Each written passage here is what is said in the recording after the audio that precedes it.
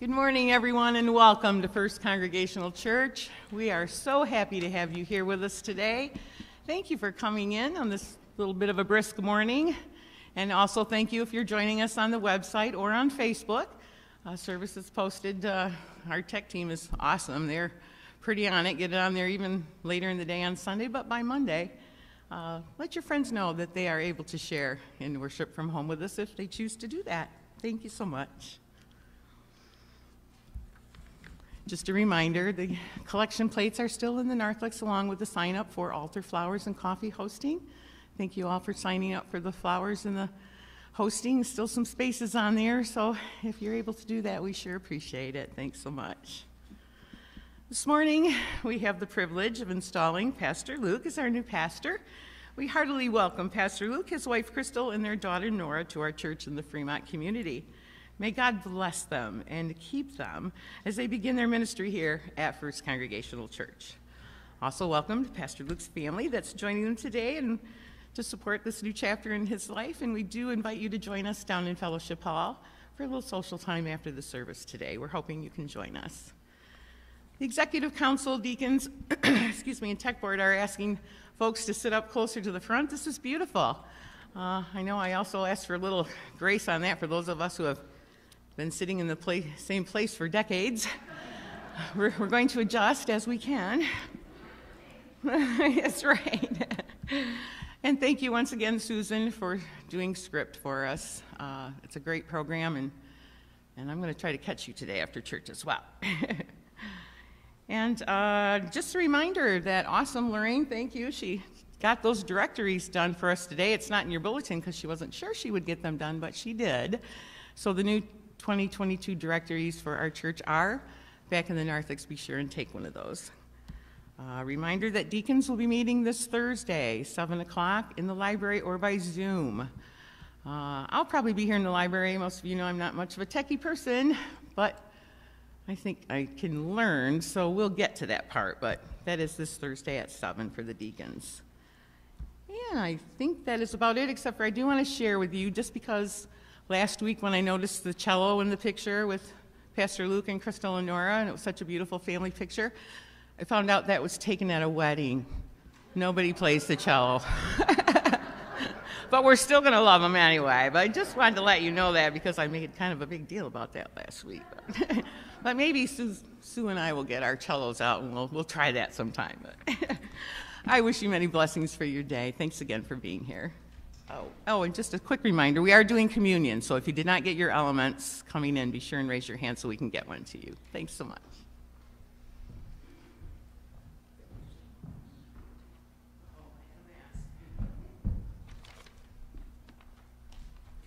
Oh, my word, where did everybody come from? I had my back turned to you the whole time. My word, what a good-looking group this morning. This is the day the Lord hath made, and we will rejoice, and we will be glad in it. Welcome to church. As we pass through our daily life, as the week went by, has God touched you in a certain way that you'd like to share with us this morning? Does anybody have something you can say, I have something that really happened pretty cool this week, and I want to share it with anybody? Please put your hand up, and we will hand you the hot mic, and then you can go ahead and share with us. So,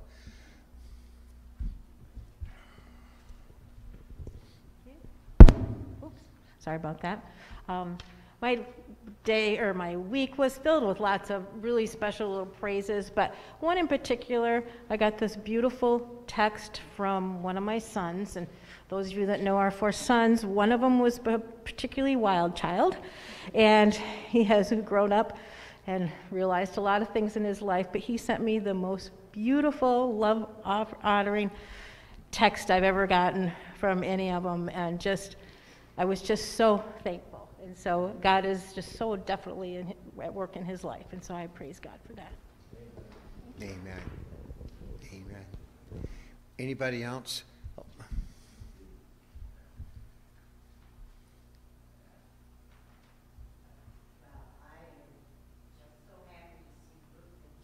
Amen. Yes.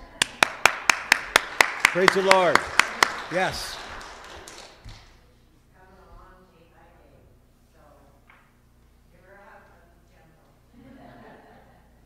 Amen. I saw another hand go up someplace. Pastor Luke?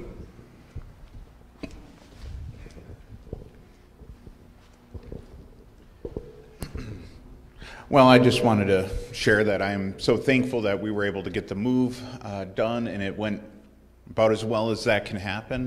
No, nothing broke. We got in the house. We're, I don't know, somewhere between 50 and 75% unpacked, so that's great. There's still all sorts of fun things that we're like, where did that go?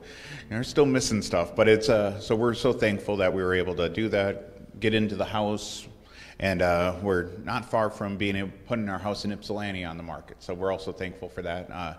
Keep that in your prayers that sells quickly. So probably next week will be when we have an open house. So if you know someone who wants a house in Ypsilanti, tell them. Or at least tell them to start putting bids on. If we can bid that price up, we'd be really thankful. Amen. Matt.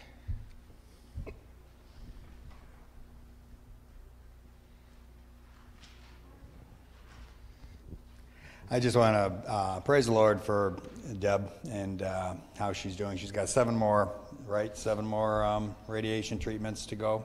And the side effects have not been too severe at all. We were really concerned about what the side effects of radiation to the brain would potentially be, but they have been pretty good, and her radiologist is pretty encouraged and thinks that maybe she'll get through, the rest of them without anything. So anyways, I just praise God for that and for her attitude and her spirit. She helps me every day with that. So I'm going to give the microphone up before I cry. Amen. Amen. Anybody else? Well, if I'm looking at Pastor's notes right here, it looks like a good message this morning. So, amen. Amen. Yeah. Okay.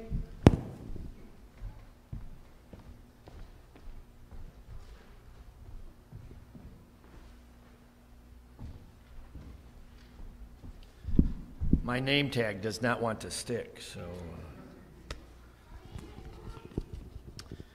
Good to be in worship today as we celebrate God's love and his blessings. Let's read from Psalm 100. Make a joyful noise to the Lord, all the earth. Serve the Lord with gladness. Come into his presence with singing. Know that the Lord, he is God. It is he who made us, and we are his. We are his people and the sheep of his pasture. Enter his gates with thanksgiving and his courts with praise. Give thanks to him, bless his name, for the Lord is good. His steadfast love endures forever, and his faithfulness to all generations. We celebrate God's presence with us as we worship him today. Let us pray. Father, you have already been speaking to our hearts this day. As we've given praise, as God, we've opened our hearts, our mind, our soul, and our spirit, asking you to speak to us, and God, for us to listen to you. We're so grateful that, God, you bring us together. We have been in prayer for this moment about installing Pastor Luke and Crystal. We thank you for that opportunity, but most of all, God, we thank you that you love us, you care about us, you died for us, and we can come together to celebrate you, God, as one who cares about us. Bless us in this service as we celebrate you, God, and we focus on you and we look to you, our provider, our hope for today and tomorrow. In Jesus' name we pray. Amen. Amen.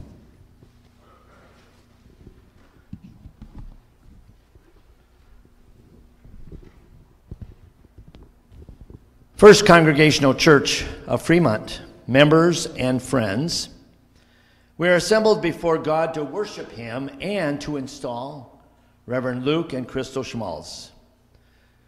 Pastor Luke and Crystal responded to your call to become the lead pastor of First Congregational Church, and whose installation has been duly authorized by you as members and friends of the First Congregational Church of Fremont. At this time, I'd like Pastor Luke and Crystal to come forward. And if Nora wants to come, that's okay too.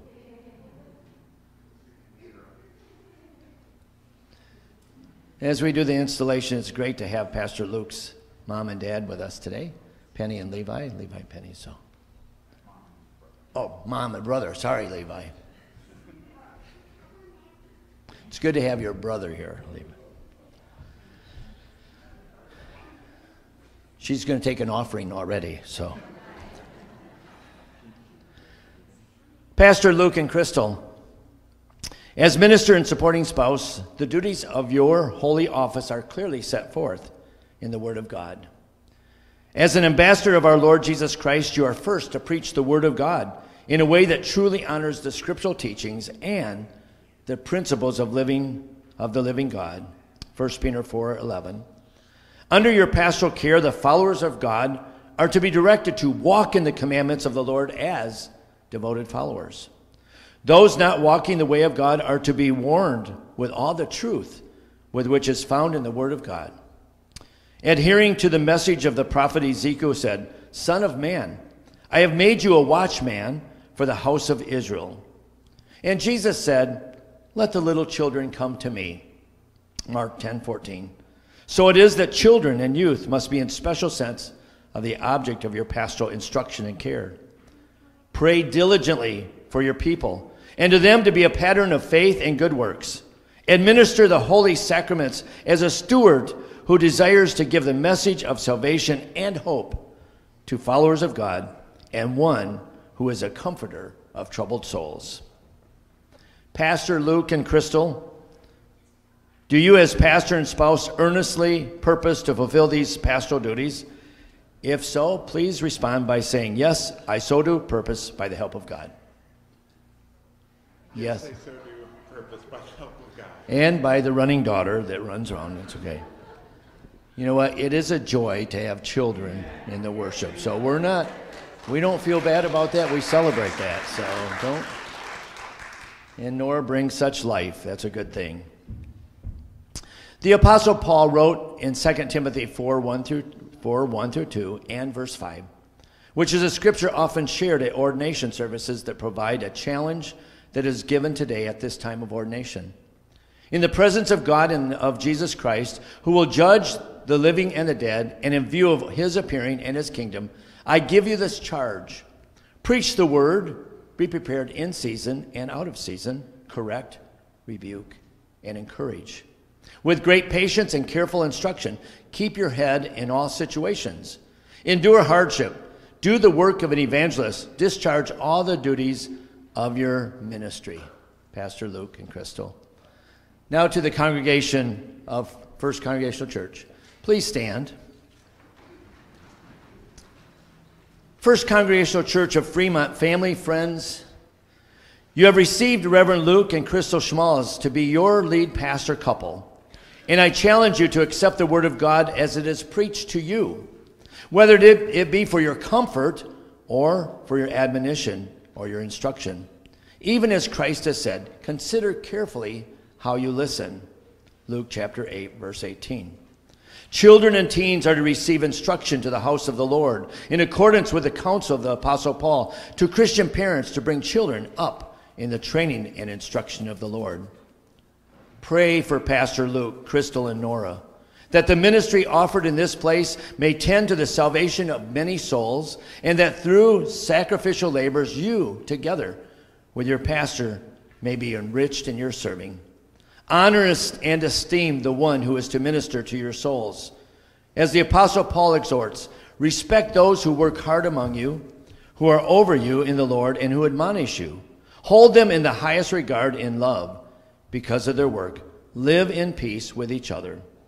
Do you now, as members and friends of this church, as devoted followers of Jesus Christ in his church, accept these obligations? If so, respond with me by saying, yes, by the help of God. Yes, by the help of God. I'd like you to go and stand down here. Now, I'd like for the leaders of the church to come. Go ahead, Crystal.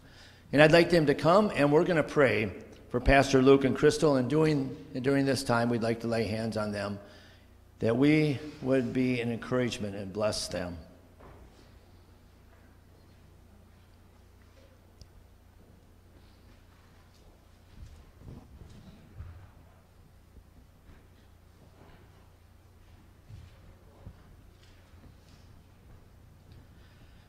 Our Father, we come right now at this particular time. It is a planned time of your time, God. These are things that you have been at work at, and God, that you oversee. And right now, as God, we pray for Pastor Luke and Crystal. As we place hands on them, we recognize, God, our desire to support them, to encourage them, to lift them up, and God, to recognize that they are called of you, by you and for you in your service. We thank you for this most important time as Pastor Luke and Crystal and Nora are installed as pastoral family here at First Congregational Church of Fremont. For God, we're grateful for the lives that will be transformed, lives that will be challenged, changed, and God, honored. So Father, for the days that are ahead, we pray that you'd give wisdom and guidance. And I pray, Father, that in those moments of discouragement, that there would be words of encouragement that would come along. I pray for those times of challenges, God, that there would be someone that will come and, God, just speak words of insight. And God, together as a family, may you be honored, Jesus. For Pastor Luke and for Crystal and Nora, this is a day that begins, that, Father, will bring many, many more days of worship and praise and people coming together to make a difference in Fremont and beyond. And we give you thanks, God, our God, in the name of God the Father and of the Son, Jesus Christ, and the Holy Spirit we pray. And all God's people said, amen, amen.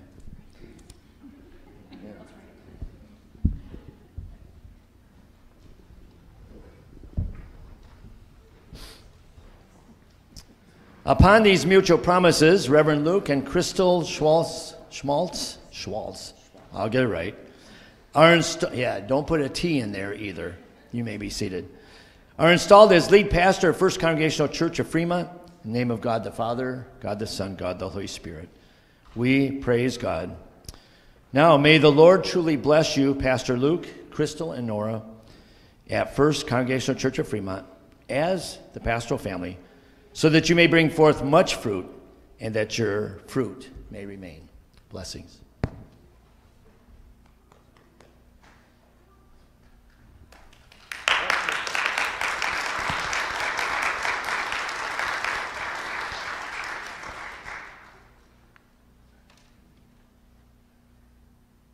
Well, now I suppose it's my turn to take over.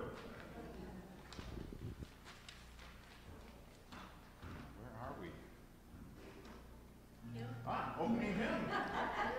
Let us sing, I believe, Waymaker. Yes, indeed. So, if you can, please stand for the worship.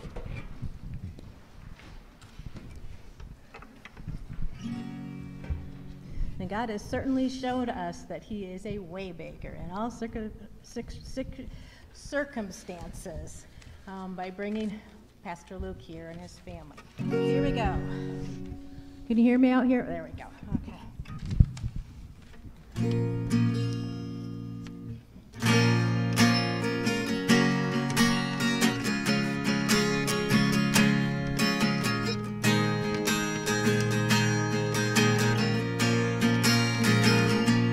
You are here, moving in our midst. I worship you. I worship you. You are here, working in this place. I worship you. I worship you. You are waymaker, miracle worker, promise keeper, light in the darkness. My God, that is who you are. You are waymaker, miracle worker, promise keeper, light in the darkness. My God, that is who you are. You are here.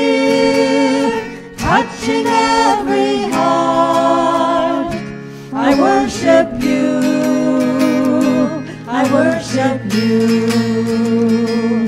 You are here, healing every heart.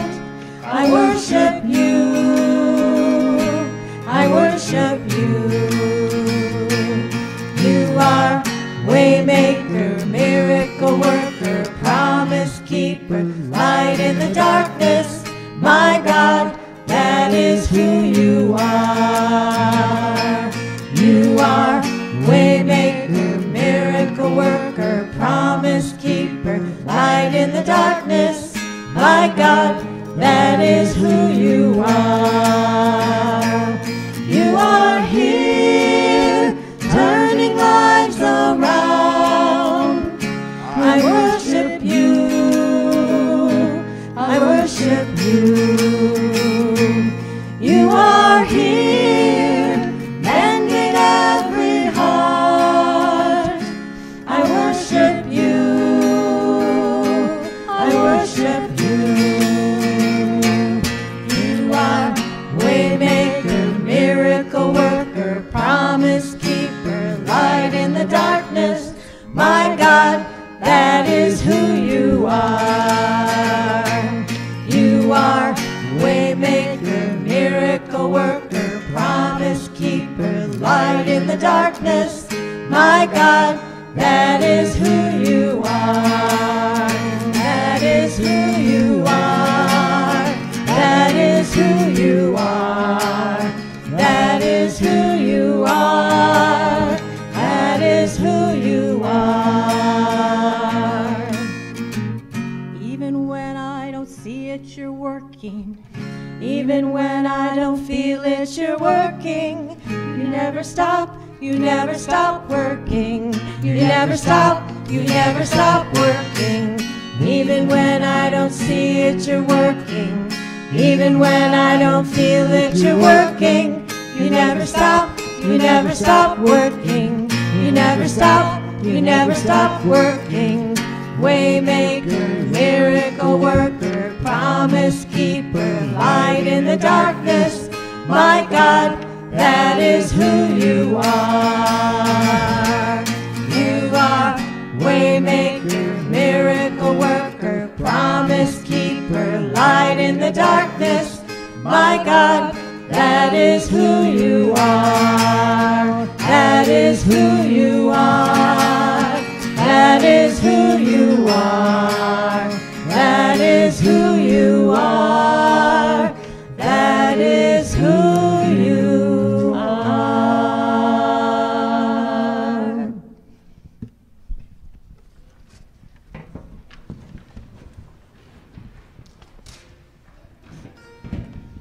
Today I invite you to join me in prayer. This is our time of our prayer of confession. So I'm going to take a short moment of silence to allow you an opportunity to think back on your week. And if there is anything that you need to ask for forgiveness, to give to God, let's take a moment to do this, and then we will pray our prayer of confession.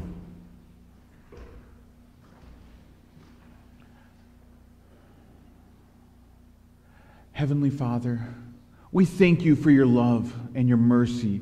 We thank you for the grace you continually bestow on us. Lord, you see how we have sinned against you individually, corporately as a church, and as a society. You have seen the places where we have failed to live up. You see the places where we have done those things we should not do, or have not done those things we should have done. I pray for your forgiveness. I pray that you cleanse us of that sin. I pray this in Jesus' name. Amen. And as your pastor now, I have the pleasure of telling you that God has forgiven your sins. By his death on the cross and his resurrection, you are now free and pardoned of those sins. Amen. And if I can find my spot again, and we respond with the Gloria Patri. Glory.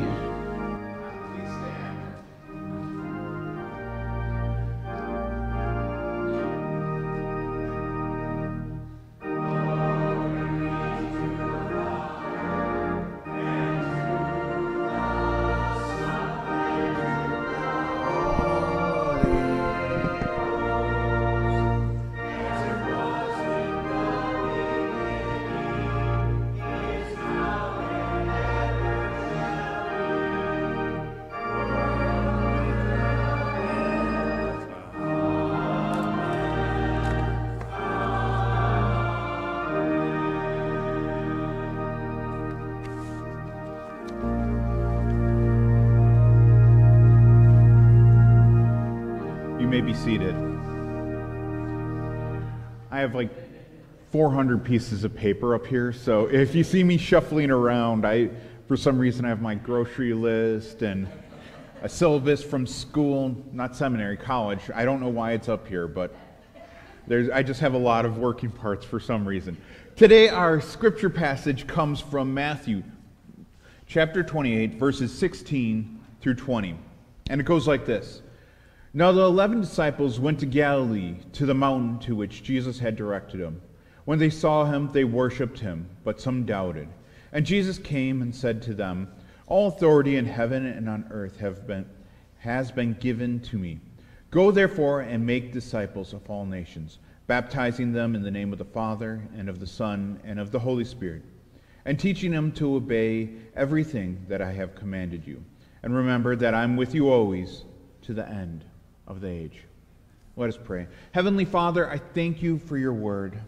Lord, I pray that you open our hearts, that we may hear what you have for us, that I may speak with wisdom and deliver the word that you have given for your people today.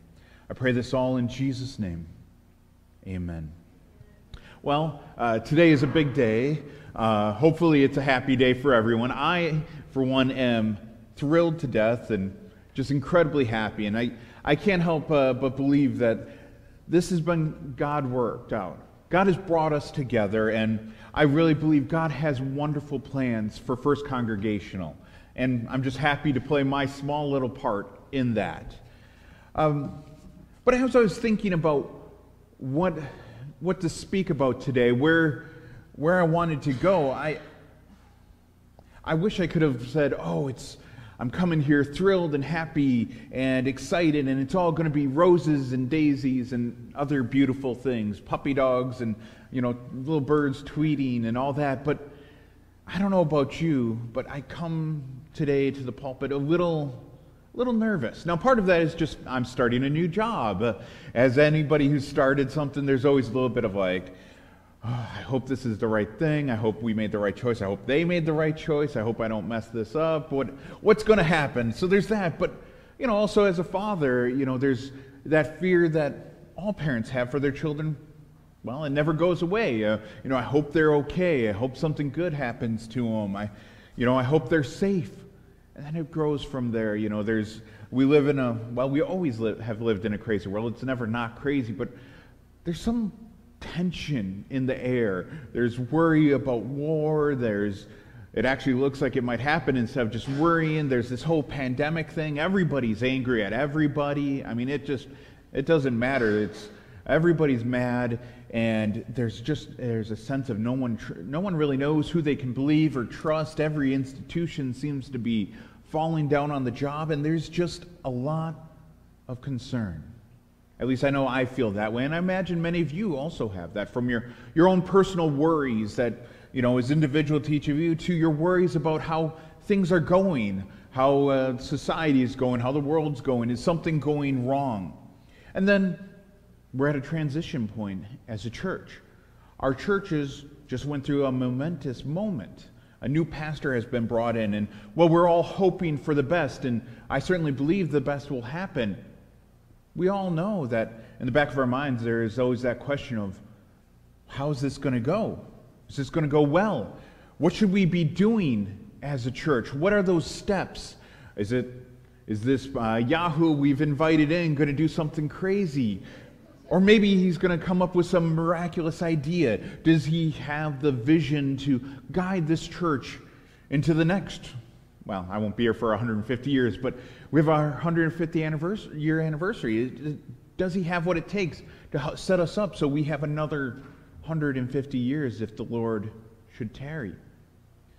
What should we do as a church? What programs should we do? Should we get lights and smoke machines? Should we not use the organ? Should we use the organ more? I mean, there's all these questions that as a church we start asking.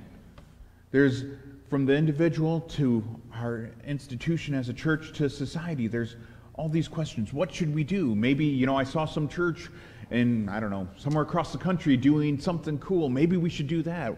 What programs? What should we go for? What should we do?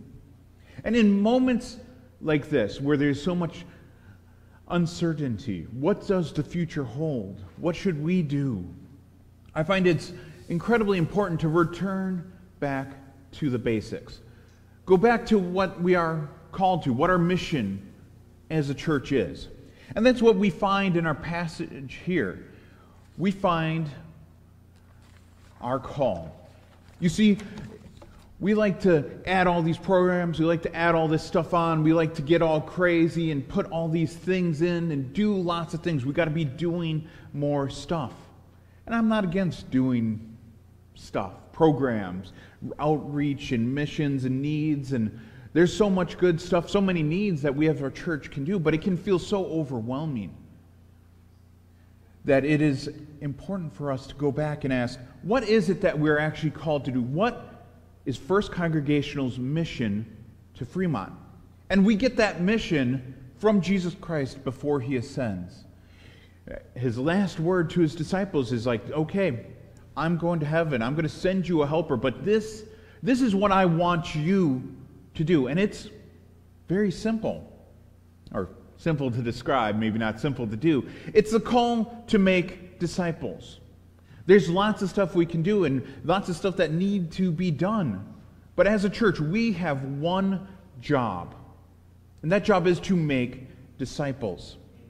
First, we need to make ourselves disciples. Now, in this passage, I have to make sure I admit that I'm not necessarily exegeting it correctly when I'm saying this. Jesus is calling us, his disciples, to go out into the world and make disciples. But I don't think I'm stretching the text too far to say that part of that call is to make ourselves disciples. That discipleship process never ends for ourselves. It doesn't, say, oh, I did it. I said my prayer. I got baptized. I've gone to church 14 times and I'm done. I can put my card on. I know up. I don't have to worry about it. No. This is a call to us to continue our process of becoming ever more disciples of Christ. And of course, it's this call to reach out into the community, because what's the point if we're not drawing others to the love of Christ? There's lots of good organizations. We could be a bowling league, the Moose Club. We could just be we're pretty cool, much cool people, and we're going to get together and hang out. And I don't know, we could be the philosophy club. We could just talk about cool books. But that's not what the church, is called to do. And so, I'm here to remind myself probably even more than anything, that what we're called to do is make disciples. And Jesus even makes it real simple and tells us how we're supposed to do that.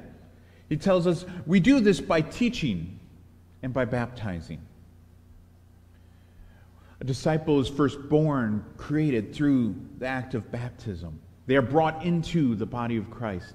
They reenact Jesus' death and resurrection through the entering of the water and coming out. And then they are continued to be made holy, more Christ-like, through the teaching, through the following of the commands of Christ.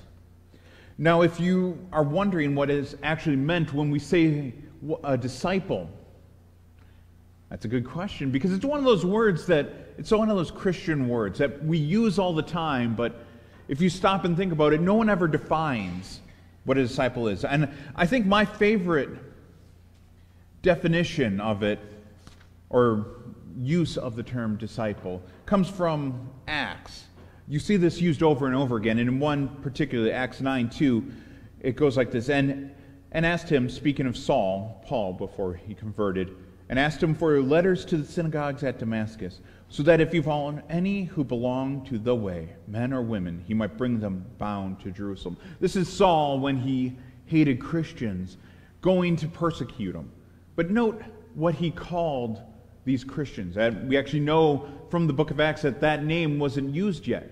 He called them the followers of the way. And I think that is a fantastic description and definition of what a disciple is. A disciple is one who follows the way of Jesus Christ. I particularly like it because the way is, by using it, it encompasses so much. It's a term that encompasses the entirety of life. It reminds us that there's so much more. Sometimes we can fall into ruts. Sometimes we think, oh, I got all the intellectual sides. I've affirmed all the matters of faith. So I'm good. I'm a Christian. God forbid that it ever actually, change anything about how we live. Or maybe you're the reverse. This is a little bit of the tradition I come from, where, you got to worry about all these rules about how you live. You got to, some they even have like very direct, like, here's your list. You got to do this, and you got to do this, you got to do this. But, heaven forbid that you take any moment to think through any theology, because we're so busy, following the rules. We're all, depending on what your background is, we're all guilty of some of these. But the way calls us to be so much more. I love it because it tells us, first of all, we got to know the way. Like, you got to know where you're going. So it says we got to bring our mind into it. We actually got to read the Bible. We got to study. You can't follow the way if you don't know what the way is. You can't get somewhere until you know the route. It calls us to bring our emotions into it, because the way isn't easy. If it was, everybody would do it. If it was easy, we'd do it. I mean, there's lots of easy things out there. This is not one of them. So you got to love the one whose way it is. You got to love Christ. Otherwise, walking the way isn't easy. And finally, it's action. We actually have to follow the way. The way is something we do as well, not just in our heads. I love the description of the life of a disciple founded, again, in Acts 2:43 through 47. This is this wonderful description of what the Christian life should look like, something that maybe we aspire to, or at least take inspiration from. All came upon everyone because of the many wonders and signs being done by the apostles. All who believed were together and had all things in common. Did I write the wrong one down? I did.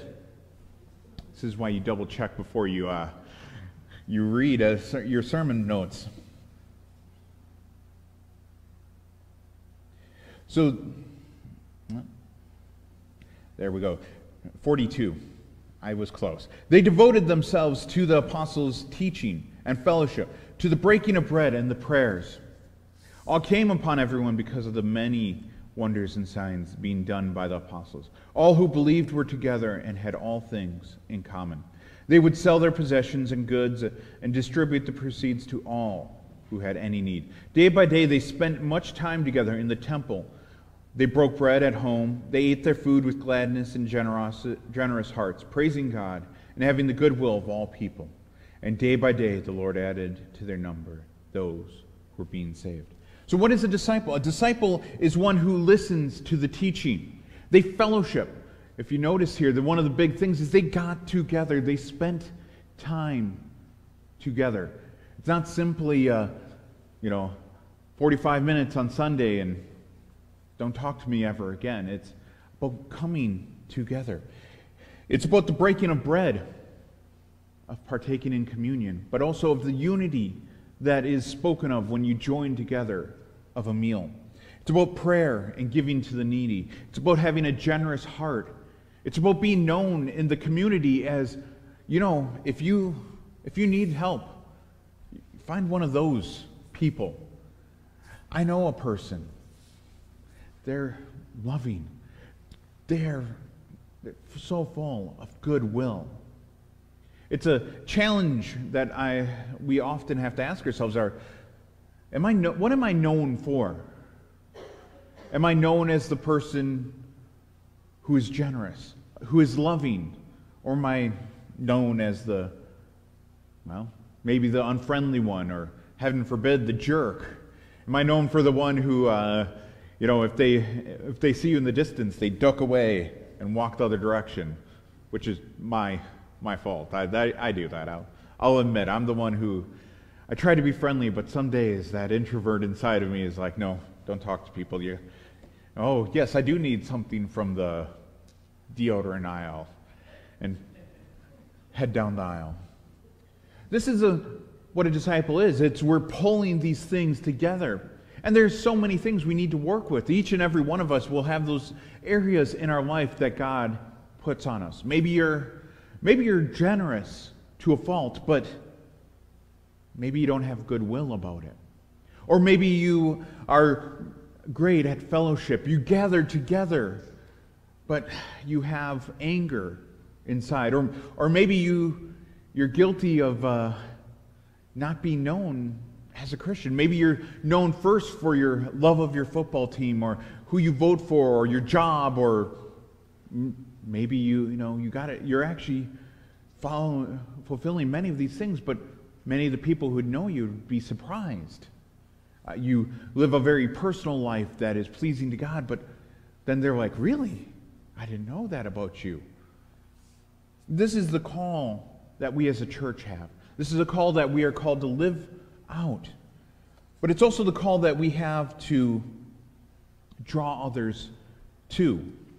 Yes, we are called to personally grow, to develop, to become more and more the disciple of Christ. But we're also called to draw others to this. This is not a closed place. This is a place that is opened wide. Because we have something great. Now, I said earlier, the way is not easy, and it's not. It's constantly calling us to be better, to be more than we are. It doesn't leave us in the place it found us. It's constantly bringing ourselves before God to be worked on, to be convicted about whatever it is that we struggle with. But we know it's worth it because it brings us meaning. It brings us purpose. It involves us in a story that is so much more. We look around and I can't help but wonder if part of the anger, the hurt, the pain that we see in our society, in our world, in our community is not in part brought about because people have lost that story. You can hardly blame someone for choosing some cause and getting angry about it because, well, what else is there in life? We're here and then we're gone. So you might as well do something, you choose your cause. I don't know, it could be anything. It could be your sports team to saving the environment, to electing some politician, any of it. You could choose whatever you want, and people do, because you got to have something. You got to have a reason to get up in the day. We see, maybe even someone in your family who doesn't have that reason to get up. I hear you every now and again, you read these stories about Japan where there's these often men who they don't have a reason, and so they literally stop leaving their room. They just close the door one day, and 10, 15, 20 years later, they're still in there. Some family member brings them food, but they just don't leave because why? There's nothing out there. There's no point. So why do we follow the way? Why do we encourage others to follow the way? Because we believe there's a point. We can go to that person who's like, I don't got anything, and say, no, you do. Let me tell you a story. You have a point. It doesn't matter. Your skill level, your competence, your merit, it doesn't matter. Because there's always something more that we can do. When we're sick, it can be a time for us to declare God's glory because we're still living. We're still having joy in our sickness. In our house, we're using the gifts we have to do good in the world because we believe that there's something more, that we are part of a story, that we are beloved children of God who wants good and right in the world. And this is what we are called to do. That is our mission. In all the uncertainty that we all can get wrapped in, whether that uncertainty is of a societal nature or of a personal nature, it's very normal. That fear is normal and in many ways healthy. You're supposed to be afraid of some things. If there is a bear hanging out in your backyard, do not go out there. Be afraid. Grizzlies are not your friend. We cannot hug them. Don't hug a grizzly. It's just one of my life rules. If there's a grizzly bear, you don't go up and hug it. They want to eat you. So some fear is fine. Being worried about your finances is not a bad idea because we got to pay the bills. But we cannot allow that fear to dominate, to erase all that we think about. It's a temptation that each and every one of us, individually and as an institution and as a society, can fall into. And so that's the call. That's the reminder. It's the time to bring us back to what we are to do. See, that's the beauty of this mission that Jesus brought us to. It doesn't matter where we sit, what's going on in the world. Everything could be falling apart, and our job still is to make disciples. Oh, Pastor Luke, what about this war, or this bad thing, or what the politicians are doing? Your call is to make disciples. We are called to do one thing, because there's one thing we can do. Love God, love others, and draw them into that beautiful, beautiful story. Be and make disciples. That is what we are about. Drawing people in to this wonderful thing that we have found. Because when you have found something as wonderful, as great as we have, you can't keep it to yourself. We have found that pearl of great price, the love that God has for us. Let us say a quick prayer. Heavenly Father, thank you for your love. Thank you for your gift. Thank you for the call of discipleship. Thank you for calling us to follow that way. I pray that you give us the courage to continue to follow it ourselves in those areas that we are struggling in, that we are unsure about, that we'd rather not follow some days. But not only that, Lord, I pray that you give us the courage to invite others to that way. I pray that you help us love those around us so we can invite them to this beautiful life that you've called us. Lord, I pray that you give us the courage to reach out, the courage to go and make those disciples. I pray this in Jesus' name. Amen. We'll sing our hymn, Come Share the Lord, hymn 462.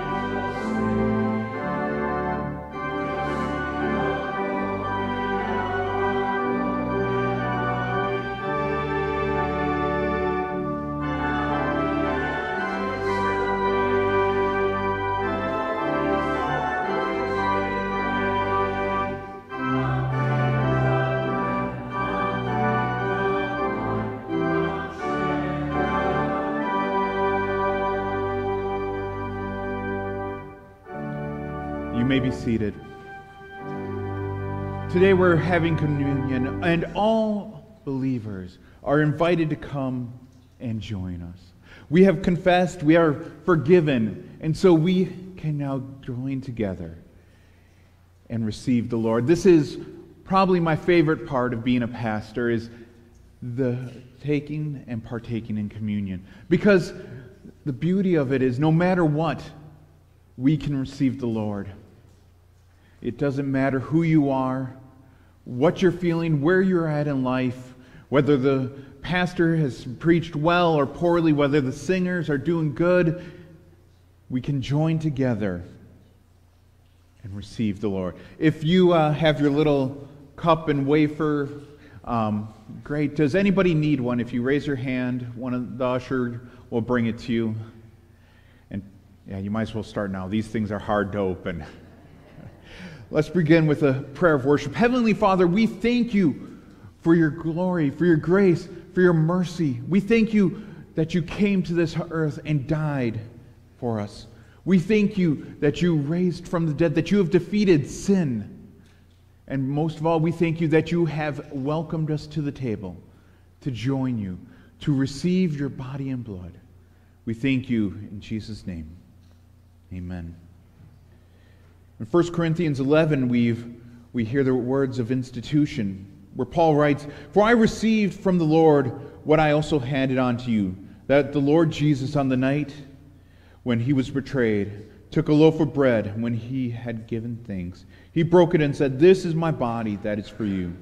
Do this in remembrance of me.' In the same way he took the cup also after supper, saying, 'This cup is the new covenant in my blood. Do this as oft as you drink of it in remembrance of me. For as often as you eat this bread and drink this cup, you proclaim the Lord's death until he comes.'" Let's pray the prayer of consecration. Almighty God, our heavenly Father, who of thy tender mercies did give your only Son, Jesus Christ, to suffer death upon the cross for our redemption, who made there by his one oblation of himself once offered a full, perfect, and sufficient sacrifice, oblation and satisfaction for the sins of the whole world, and did institute in his holy gospel command us to continue a perpetual memory of that his precious death until his coming again. Hear us, O merciful Father.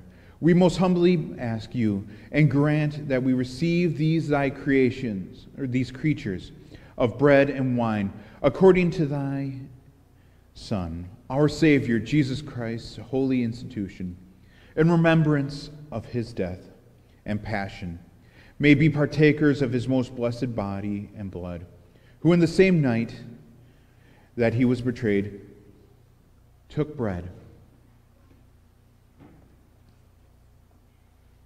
And when he had given thanks, he broke it, saying, "Take, eat, this is my body, which is given for you. Do this in remembrance of me." Likewise, after supper, he took the cup, and then he had given thanks, and he gave it to them, saying, "Drink, all of ye, for this is my blood of my new covenant, which is shed for you and for many, for the remission of sins. Do this as oft as you drink it, in remembrance of me." Amen. If you can get out your elements. The body of Christ broken for you. Take and eat.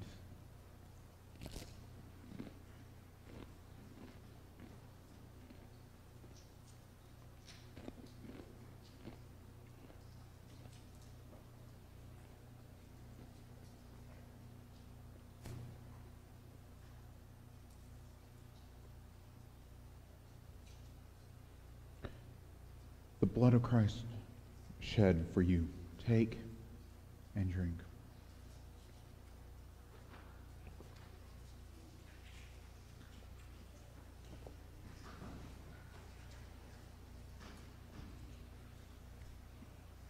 Let us pray. Heavenly Father, thank you that we were able to participate in this meal.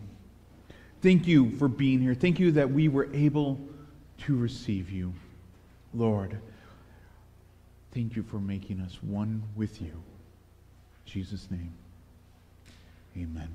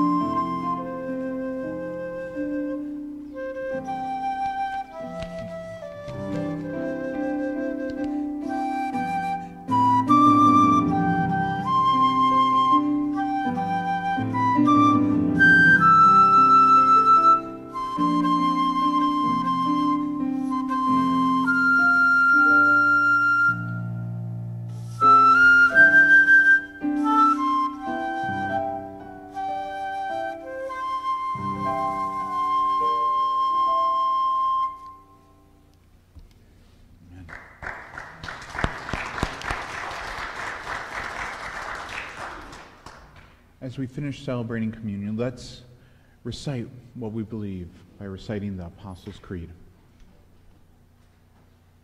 I believe in God the Father Almighty, maker of heaven and earth, and in Jesus Christ, God's only Son, our Lord, who was conceived by the Holy Spirit, born of the Virgin Mary, suffered under Pontius Pilate, was crucified, died, and was buried. He descended to the dead. On the third day he rose again. He ascended into heaven. He is seated at the right hand of the Father, and he will come to judge the living and the dead.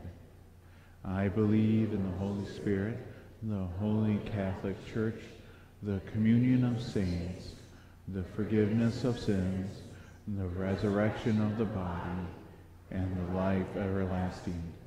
Amen. Let's pray. Heavenly Father, we come together to bring these needs to you. Lord, you see the variety of needs that we have brought forward, from Bill with his health struggles, for our comfort for the family and friends of Tom, for Melissa who needs to recover from COVID. Lord, for the need for a blessing on my ministry and the direction for First Congregational Church, Lord. We pray for your intercessions in these situations. Lord, we pray for healing and recovery of all those who are struggling with COVID. And Lord, we also pray for wisdom for our leaders, for President Biden, for Governor Whitmer, for Mayor Jim, Lord. We pray for all who lead and guide us from every level, that you guide them, you give them wisdom, that your glory might be declared. Lord, I pray that your Holy Spirit flows and works throughout the world, that good may reign. We pray for peace and justice. And we all pray for this in Jesus' name. Amen. Let us pray the Lord's Prayer together. Our Father, who art in heaven, hallowed be thy name. Thy kingdom come, thy will be done, on earth as it is in heaven. Give us this day our daily bread, and forgive us our debts as we forgive our debtors. And lead us not into temptation, but deliver us from evil. For thine is the kingdom, and the power, and the glory, forever and ever. Amen. Please stand as we sing the doxology.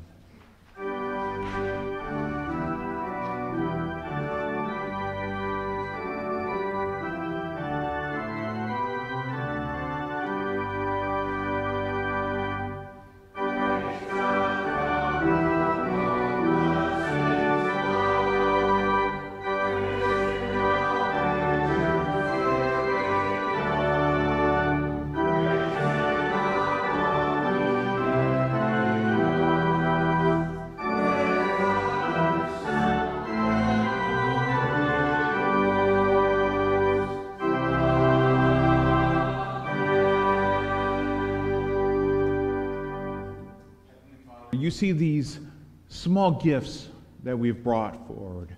Lord, we pray that these are used to declare your glory. We know you have no need of what we bring, but we bring it anyways because of our love for you and our desire to see your glory spread throughout the world. We pray that you use this to do your will. In Jesus' name, amen.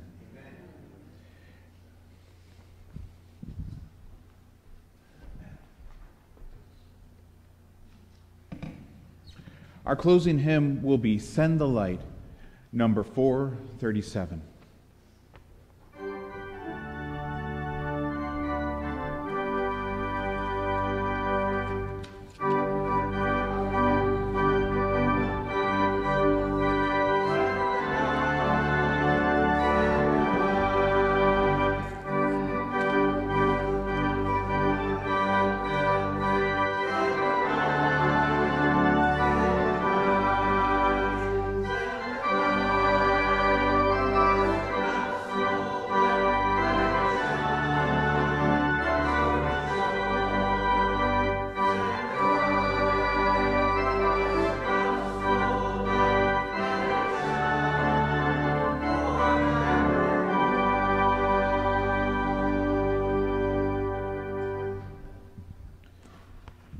The Lord bless you and keep you. The Lord make his face shine upon you and be gracious to you. The Lord turn his face towards you and give you peace. Amen. The peace of Christ be with you. And so with you. God bless you. Go and make disciples.